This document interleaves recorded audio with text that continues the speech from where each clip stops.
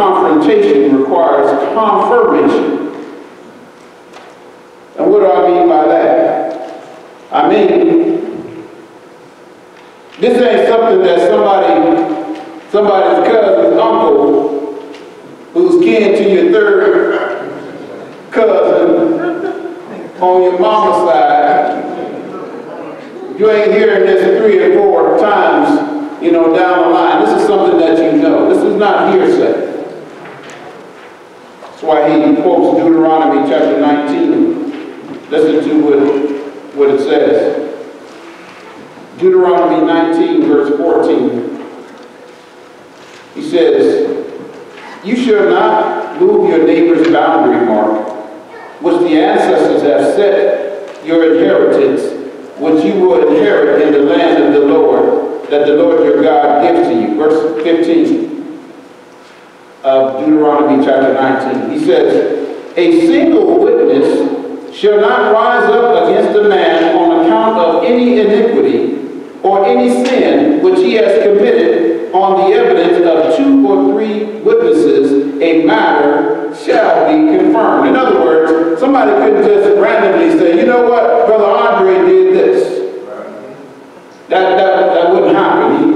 He goes on to say, if, and here's why, if a malicious witness rises up against a man to accuse him of wrongdoing, then both of the men who have the dispute shall stand before the Lord, before the priests and the judges who will be in office in those days. Verse 18, "The judges shall investigate thoroughly, and if the witness is false, is a false witness, and he has accused his brother falsely, then you shall do to him just as he had intended to do to his brother.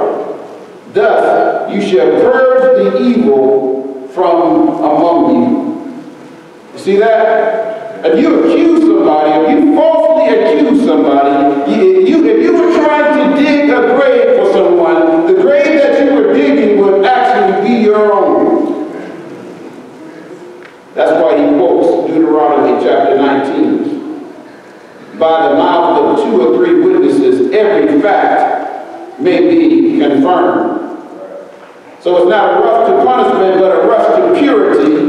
And biblical confrontation requires confirmation. That means that you're not just listening to gossip, that you know this to be a fact. Amen?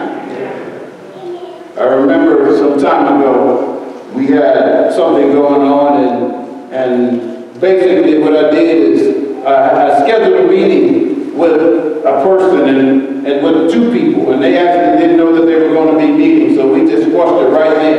And so one person that was saying, this person said this, I put them in the same room, and guess what? It died right there in the room. I didn't say that. Oh, okay, all right. Okay, well then it's no big deal then, so we're done. Let's pray. So I don't want to hear about this no more. And never heard about it again. Confrontation requires confirmation. And by the way, listen, don't be the type of person that always has your ear open to gossip. Some of y'all are not sharing a whole lot, but you show nosy.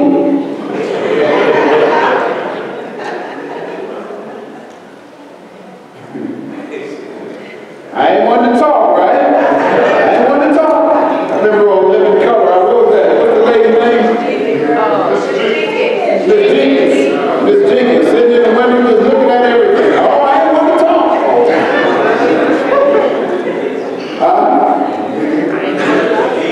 We need to portray.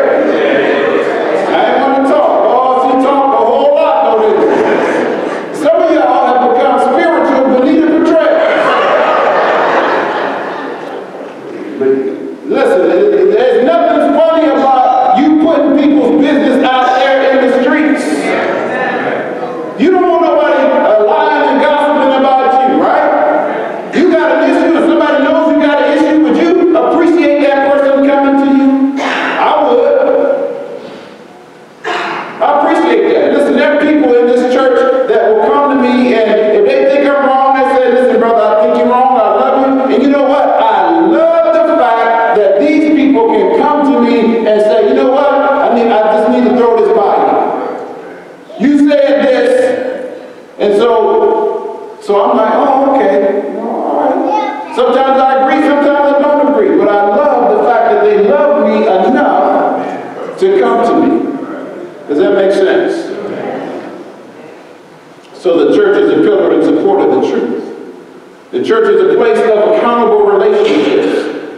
the church must be willing to address sin.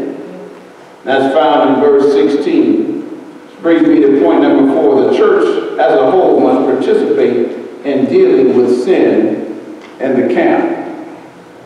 Look at verse 17. Let me go back to 15 again.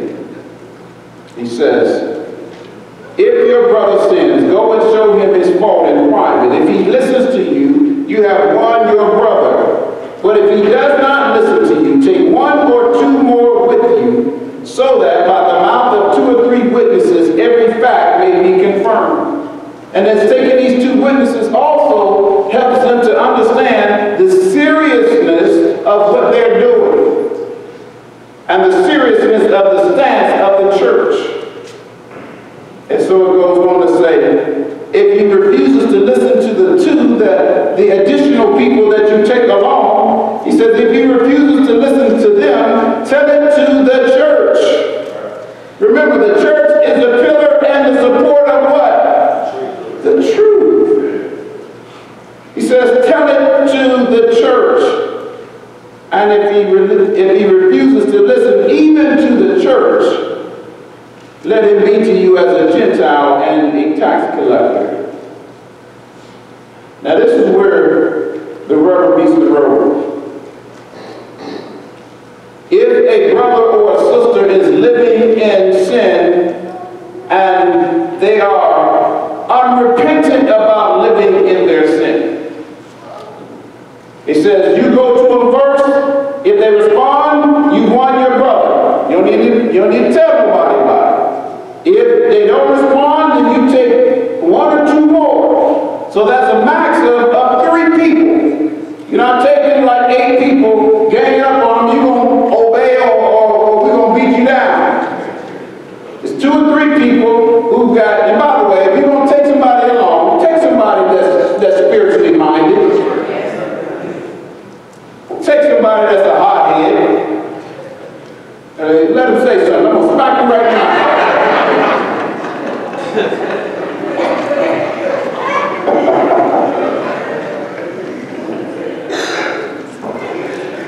Anyway, the thought came to my mind. I'm glad I didn't say it. And so the church as a whole must participate in dealing with sin in the camp. If he refuses to listen to them, tell it to the church, and if he refuses to listen even to the church, let him be to you as a Gentile and a tax collector. That brings us to 4a. The church must be informed about the behavior that threatens the unity and purity of the church. The church must be informed. Okay? Now this might look a little different in different churches. Most of us are probably familiar with the old school. If you sinned, then you had to come up before the church, and you had to, let's say someone got pregnant out of wedlock, they had to come up before the church, and they had to publicly repent. Okay? Now, I'm okay with that if they went to the person in private and they said, you know what, I ain't trying to hear it. Or after the 2 or 3, or the 1 or 2, the 3 as a whole, went to the person and said, you know what, you need to repent. Do you realize that this is not the will of God? But to jump 1 and 2 and bring them all the way to 3, I believe is totally wrong. Because now you have embarrassed them. And listen, God is not about embarrassing people into obedience. And before you start casting judgment on someone that, listen, if someone might end up pregnant, they're pregnant out of wedlock, guess what? I guarantee one of our deaconesses is already on top of it. They've already probably addressed it. They probably have them in classes so that they're not repeating this cycle. Do y'all understand what I'm saying? So we don't need to bring that person up before the church unless they are totally repentant. And now we're living in a time where folk, they're not going to come up anyway. They just go find another church. They'll find somewhere else and nobody asks any questions. They just show up. And pastors won't even ask them where you're coming from and so on and so forth, because that's just one more number that they have. One more possible giver. And so you allow sin, a sin of one congregation to transfer to another congregation with the hopes of getting some money out of it. Listen, you need to understand that it doesn't matter where you go. If you are under God's discipline, there's no, just like Jonah. Listen, Jonah went to Tarsus in the total opposite direction that God wanted him to go, but he was still under God's discipline. Do you understand that? You can't escape God's discipline. You can hide, but you can't run. Or you can run, but you can't hide. I was just making sure y'all paying attention.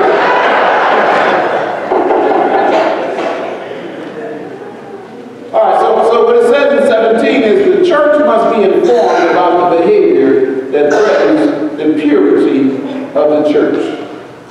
So when someone is not responding to the first person or the 2 or 3 people, then the church needs to be informed. Now, you got to understand that we're in Matthew chapter 18. At this time, the church, the Holy Spirit has not fallen on the day of Pentecost. There is not I would say, legalized a church structure at this point, I don't believe.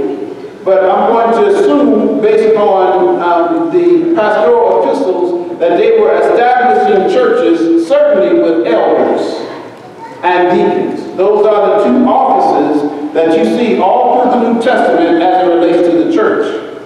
And so, when an unrepentant brother or sister is not responding to the discipline, and then the 1 or 2, then the church must be informed about that behavior.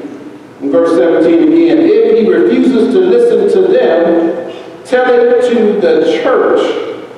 Now, I just want to make a note also that you understand the authority that God has given to the church.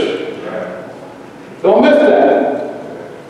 Notice that I'm not saying God has given authority to the pastor. Even though he has put me in an accountable relationship, he's given me a stewardship, but the stewardship is not only for me, it is for the church. Do y'all get that?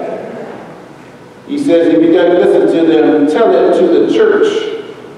And if he refuses to listen to the church, let him be to you as a Gentile or a tax collector. So A, 4A, the church must be informed about the behavior that threatens the unity and the purity of the church. B, rebellious members must be separated from the body. Now, 1 Corinthians chapter 5. Rebellious members must be separated.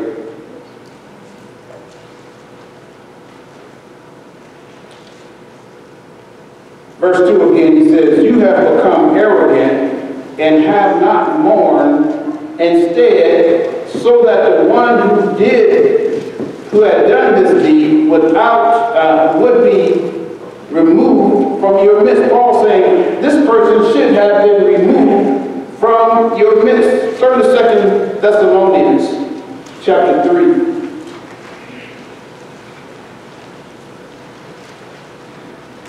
2 Thessalonians chapter 3, verse 6 says it this way. Now we command you, brethren, in the name of our Lord Jesus Christ, that you keep away from every brother who leads an unruly life and not according to the tradition which you received from us. Keep away from them. If someone is living a sinful lifestyle and they are bent on living that lifestyle, they are not repentant, keep away from them. Goes on to say,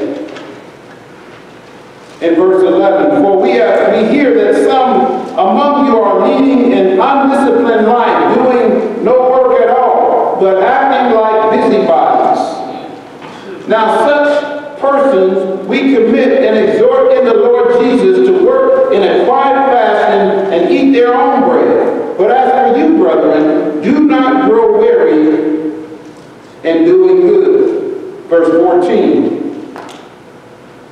If anyone does not obey our instruction in this letter, take special note of that person and do not associate with him, so that he will be put to shame. Yet you do, he says, yet do not regard